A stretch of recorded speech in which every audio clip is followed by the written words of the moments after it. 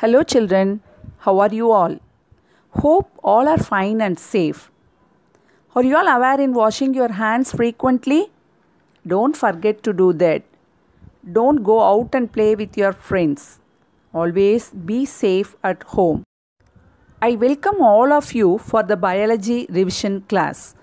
I hope all saw the first video class and completed worksheet. Now let us revise and recall the same. Now let's go to the lesson. The topic is crop production and management. What is a crop? Plants of same kind grown and cultivated at one place on a large scale. For example, can you see a crop cultivated in the field here in the picture? Now banana plantation in the field. Any other crops are seen in between? No. Now paddy field. Another example, cotton field. No other crops are seen in between, is it not? In this way, same type of plants cultivated at one place on a large scale are called crops. Crops are of two types. 1. Kharif crops and 2. Rabi crops. Crops that grow in rainy seasons are called Kharif crops. That is, from the month of June to September. Example, paddy crop. Crops that grow in winter season are called Rabi crops. That is, from the month of October to March. Example, wheat, pea plants.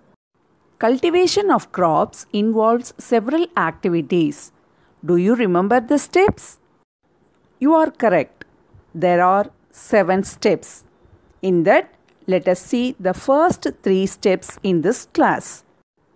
Yes, the first step is preparation of soil. Do you remember the implement used for soil preparation? Yes, it is called plough.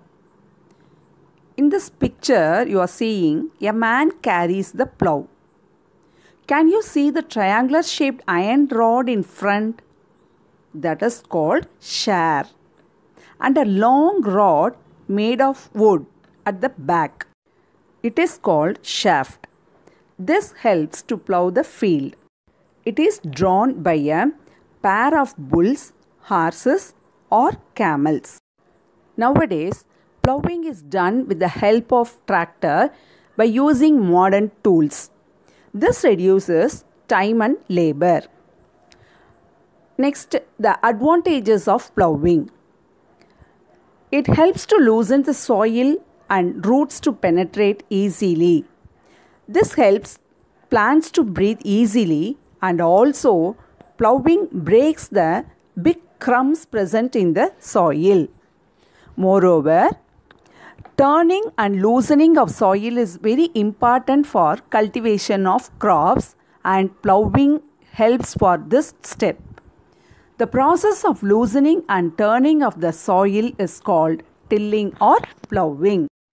The second step in agriculture is sowing. Sowing is the most important part of crop production. Before sowing, good quality seeds are selected. Good quality seeds only will give high yield. Now, we shall see how to select good quality seeds.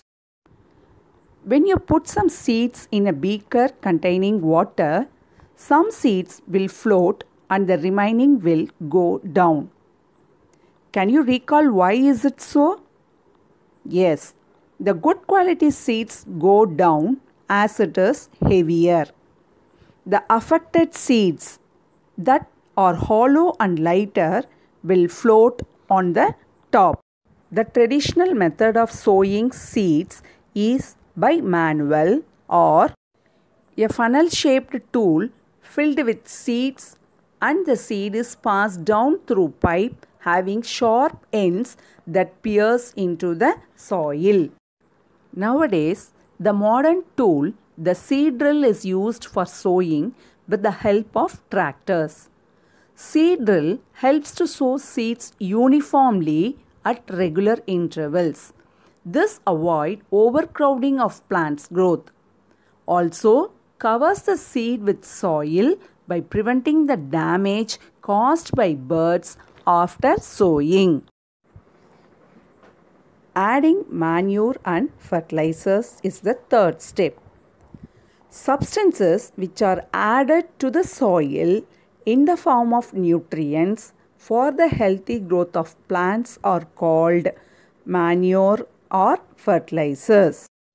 Continuous growing of crops make the soil poorer in certain nutrients. Hence, farmers have to add manure to replenish the soil with nutrients. If this process is not done, it results in weak plants. Manure is an organic substance obtained from decomposition of plant or animal wastes. This could be done by microorganisms. But fertilizers are chemical substances rich in particular nutrients. Example, urea, superphosphate, potash, NPK fertilizers. Another method of replenishing the soil with nutrients is through crop rotation. This can be done by growing different crops alternately. In this, farmers grow fodder crop, that is wheat or rice, in one season and legumes in the next season. This helps in the replenishment of the soil with nitrogen. This is done by the rhizobium bacteria present in the root nodules of leguminous plants. Hope you might have remembered what you have studied in the previous year. Advantages of manure. Manure enhances the water holding capacity of the soil. It makes the soil porous and enhances the exchange of gases. It increases the number of friendly microbes and also it improves the texture of the soil. Okay children, hope you all understand the lesson well. Shall we start writing the classwork now? Okay. Take your classwork. Write the index page, name. Then in a new page, start writing your classwork by writing today's date. Write neatly and legibly. In book exercise, you start with the fourth one. Write a paragraph in your own words on each of the following. A. Preparation of soil. The preparation of soil is the first step in agriculture, which involves turning and loosening the soil. This allows the roots to penetrate deep into the soil. The loosened soil helps in the growth of earthworms and microbes and add humus. B. Sowing. Before sowing, good quality seeds are selected. High quality seeds are clean and healthy seeds of a good variety. Seeds can be sown by seed drill or manually. Next one, C. Weeding. Weeds are undesirable plants that grow along with crops. The removal of weeds is known as weeding. Weeds can be removed either manually by using tools like kurpi or by using weedicides like 2,4-D. Next, D. Threshing. The process of separation of the grains from the chaff is called threshing. This is carried out with the help of a machine called combine, which is in fact a combined harvester and thresher. Fifth one, explain how fertilizers are different from manure. You please divide the column into two and write the heading fertilizer, manure. In fertilizer column, first point, a fertilizer is an inorganic salt. Second point, prepared in factories. Third point, does not provide any humus to the soil. Fourth point, fertilizers are very rich in plant nutrients like nitrogen, phosphorus and potassium. Example, urea, phosphate.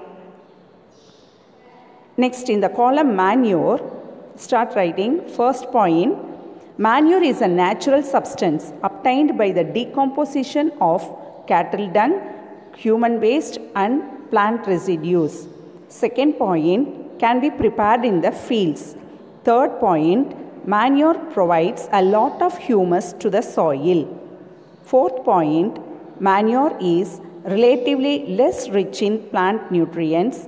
Example, compost, vermicompost. Thank you, students.